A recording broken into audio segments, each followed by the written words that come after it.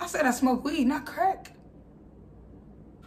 What's up, my people and all of my people? You know who it is. It's me, the Nappy Hipster. And this is episode 32 of the Nappy Hippy podcast. Nappy Hippy. This episode is keep that shit to yourself. Keep that shit to yourself. And of course, I'm going to elaborate. This is what this episode is about. So I have a bad habit of when I have a bright idea, I want to share it with somebody. And it's just like people have love for you, but some people have love for you only to the extent. You know, sometimes they only have love for you when you're at a certain level. You know what I'm saying? Like maybe if you are a little bit higher than them in the level, they don't love you as much as they did when you were on the same level as them. And if I could, I would quote the Megan Thee Stallion song. Still doing broke shit with your broke ass, and your broke ass we won't be. But facts though, you know, like, and I experienced that many times in life. And so it's just like now, like when people ask me like what I got going, I usually elaborate, but now I'm just like, I got some shit going. You know what I'm saying? Like I just give it the energy that you're knowing what I'm giving, like what I'm actually doing, but it's really just, you know, I just know I'm doing something. Because a lot of people will pray on your downfall, not in the sense of getting on their knees and asking God for you to fail, and it just leads into the episode about how, you know, I was reading the 4 Agreements, and it said that basically, like, I didn't write the quote down, and I don't know why I didn't write it down, but basically, like, people will tarnish your dreams with the things that they put on you. In the reading, I was at the point of where they were talking about how our brain is a computer, and, you know, the outside, you know, people around us, things around us is the computer virus. And then how, you know, computers work, we realized that it's another software, but not knowing it's a software that's negative to the program rather than to help the program. And so it's just the example they use is about, you know, they said the daughter was singing one day and the mama was stressed, so she told her to shut up, your voice is ugly. So the daughter went on years without singing ever again because she believed that her singing was ugly, her voice was ugly because her mother said that years ago. And the thing is with people is that they don't think about the aftermath and the after effects of what they say to you. And that's why you just gotta, like, you just limit to what you say and limit to who you interact with and share your gifts and talents and goals with. And also just being mindful of, we're going back to projection, y'all. Like, people are gonna project. People want you to succeed, but not more than them. A lot of people around you will want you to succeed, but not surpassing them with your success, but, you know, like, do your thing, you know?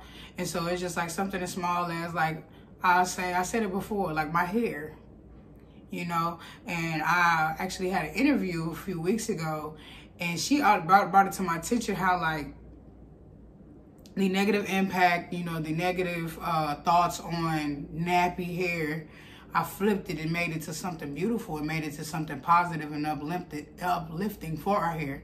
You know what I'm saying? Like, and she had white people hair, and it was just like, I can't control that. I'm sorry. Yeah, yeah.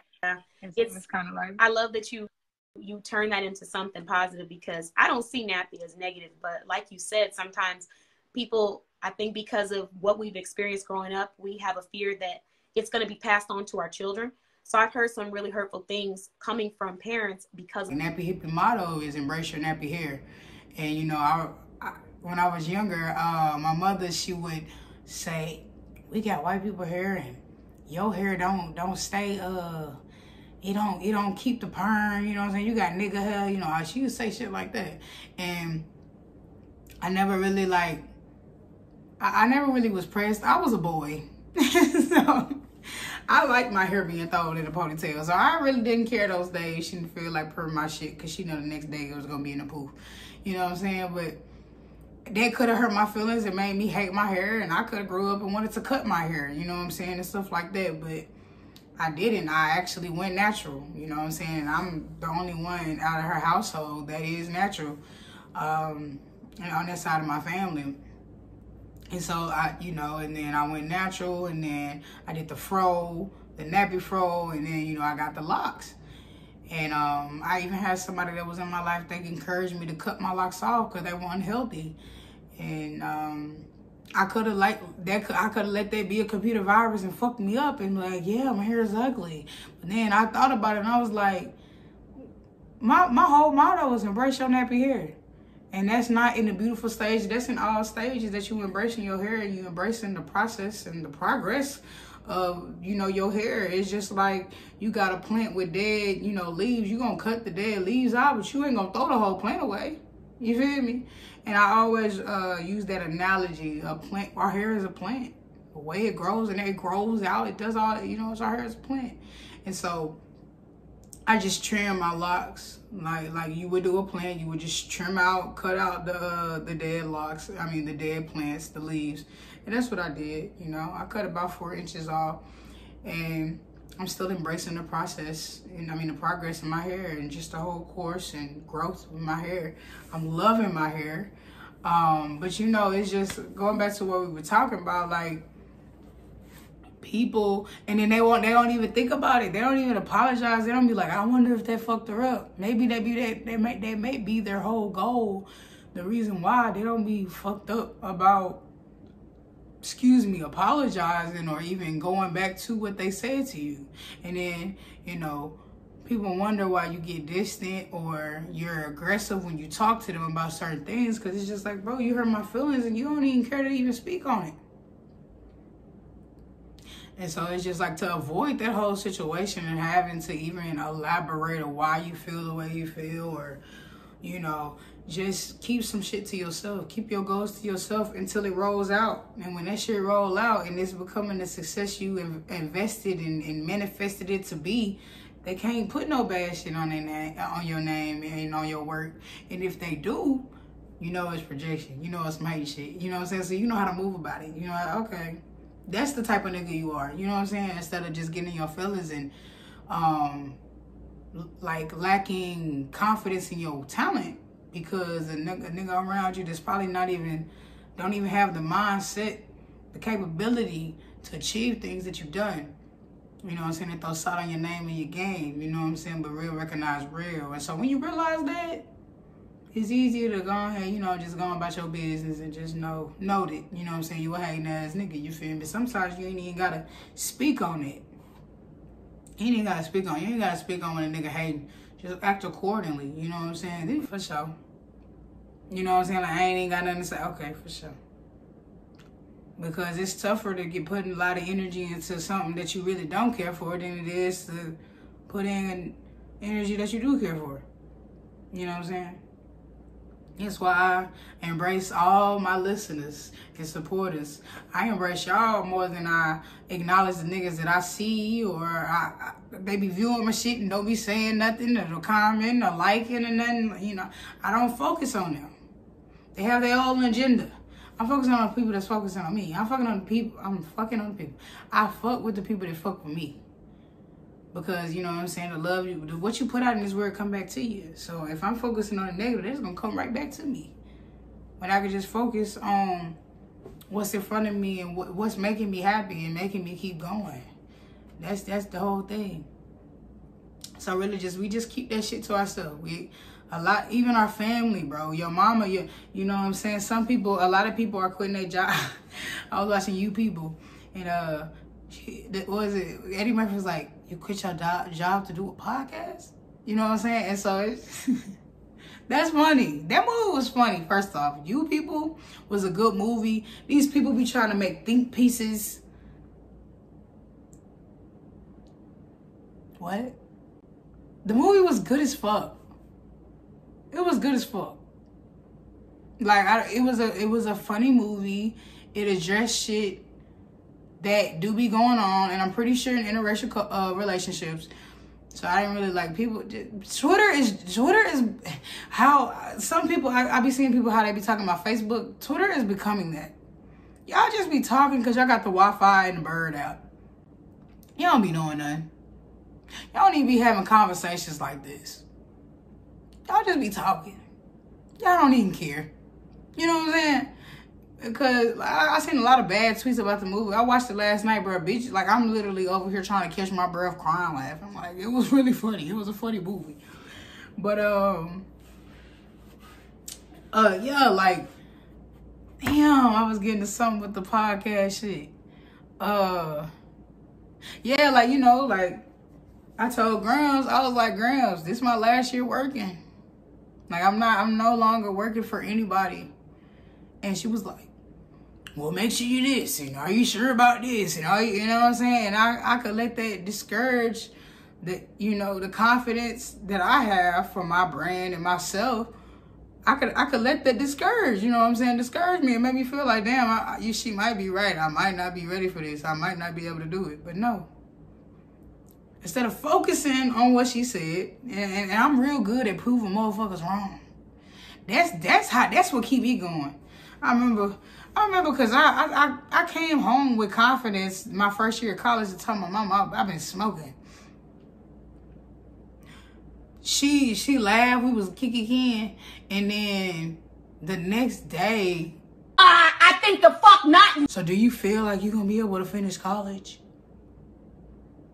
I said I smoke weed, not crack. Where did you get that from? So I was like, you know what? She don't think I can finish school. So yeah, sophomore year, my junior year, I was ready to leave because I knew I wasn't gonna do nothing with the degree that I got, you know. So I was like, I'm gonna just head out, you know. But then I was like, no, just because that motherfucker think that I can't do it, I'm gonna do it for the fuck of it. You know what I'm saying? And I'm glad I did. I had a really good experience of the teaching that I did do, the 3 years that I did teach. Very good experience. I learned a lot about myself and learned a lot about what's going on around me with the younger generation having children. Or my generation having kids, or, you know, young people having kids at a young age, you know what I'm saying? Like, kids having kids. I learned a lot about that and the experiences with that, and how I learned to keep going. I learned to find something to help you keep going, because when I realized that the kids do want to learn, they just need to be sure that you're not around just to boss them around, but to actually help them. That's when I started, you know, reaching them. And I was like, hell yeah. Hell yeah. Hell yeah. Like, these little, even at the toughest school I worked at, like, these niggas is actually, they care. They just need somebody to care for them to care. You know what I'm saying? And so I had a really good experience in school, working in schools.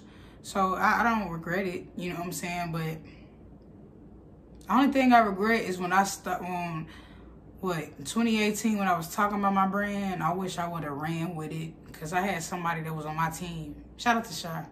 I had somebody that was ready to give me the tools and all that shit, and I just kept talking.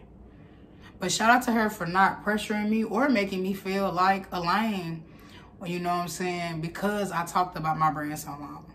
Because I got to learn a lot, and I'm just understanding the business side and the creative side of owning the brand. So I do appreciate her overall, you know what I'm saying, because she helped me get my ideas out and helped me roll out a drop, you know what I'm saying? So shout out to my nigga Shy, man. But this is episode 32 of the Nappy Hippy podcast. Keep that shit to yourself. When that shit roll out, that's when motherfuckers know you got motion. The thing is, why are you telling people that you got motion that's not even trying to help or promote or support you? So you just talking.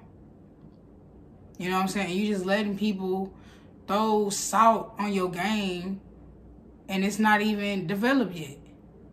You ain't even reached your full potential, but you talking to motherfuckers that ain't even got no potential or ain't got no motion, and they putting you down, and you losing all the motion and all the mojo that you already had over people that you probably wouldn't ask for advice for.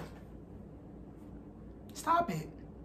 And like I said, these episodes, I'm talking to myself. And I hope y'all got your weed rolled up. I hope y'all rolled up. I do be forgetting. I do. I ain't been smoking. I do be forgetting, y'all. Please roll your weed. roll your weed, hit the blunt, reach your goals, set your goals. I haven't set my goals for the week yet. I'm gonna do that after this episode. But set your goals, man. God got you. You got you. If you believe you can do it, and you apply that pressure, you're gonna get some diamonds, baby. So let's do it. 2023.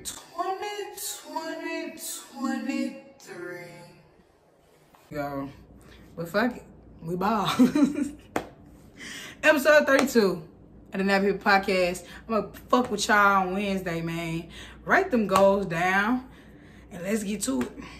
Peace. 2023. Where the fuck am I at? Bitch, time traveling. Because what the fuck? In 2023, so nothing but celebrations. Clico showers. Nothing but celebrations. Cause we done talking. I talked for some years. I talked for almost a decade about what I wanted to do in my life. It's going on what? It's 2023, 2018. That's 5 years. 5 years I talked about my brand. Done talking. Then I got people around me that fuck with me and want me to be great and want to put me on. I'm stopping me at this point if I don't roll this shit out. Nappy Hippy Day is February 9th. DM me for the address. Free entry. Bring your girl. Bring your side chick. Bring her best friends. You can bring your homies too. We vibing. We're gonna have the Hennessy Lemonade. The Hennessy Lemonade video premieres that night. You know I'm gonna have Nappy Hippy merch. What the fuck is Nappy Hippy Day without Nappy Hippy merch, baby? Exactly. We're rolling out. We're gonna have a drop that night. We're gonna have a Nappy Hippy Gems drop that night. But I'm dropping the Nappy Hippy Gems this week. And I'm manifesting that. So be on the look. www.worldwideweb.nappyhippy.com. Be on the lookout. Cause Nappy Hippy Gems is gonna be ready to be caught. Cause I'm dropping them. So make sure you're gonna catch these gems every Wednesday and Sunday. Yes, I'm posting this late. But it's better late than never. And that's the thing though. When you have goals, when you take a break, but come back. Clock back in, bitch. Don't quit that motherfucking job. Unless you got something else lined up. Clock the fuck back in when you come back from that break. As long as you clock back in, you're still making your money. As long as you tap it back into that idea, the creative juices are still flowing. Do something with them. You know what I'm saying? Keep that shit to yourself until it rolled out, until that juice is ready to go. Until you're ready to pour it into the cup and don't tell a motherfucker about it. Let that motherfucker marinate until you're ready to roll it out. Because then you just having confidence in your talents. You having confidence in your skills and your consistency that everything is going to come out the way it needs to. And not nobody ideas and opinions is tarnishing or giving you the lack of confidence in your creative space, in your creative world. No one can tell you shit. And again, if motherfuckers telling you negative shit, it's projection. And they see it in you. And they don't see it in themselves. So instead of spreading the love to you, like, bro, you're really doing this shit. Bro, you alright? You alright? Like, you think you got that shit on. Instead of saying, nigga, you got that shit on. You clean it fuck. Niggas behave sometimes. And they might be your best friend. You know what I'm saying? I had a situation where I told my homeboy, I said, bro, I had somebody that wanted to put me on a song. The verse was so hard. I said, bro, they're not going to want to put me on the song. I literally said that. I sent her the song. She was like, it's straight, keep practicing it. And then we got into it on social media. And then she didn't put me on the song. I said, that was just her way of saying, you're not getting on my song. But this episode 32 of the Nappy Hippy Podcast, man. Stay fly, stay fit, stay blessed. Keep the love flowing, bro. Because what you put out in this motherfucker come back to you. Whether you believe it or not. when that bad shit happened, when bad shit happened to me, I always think about, what did I do?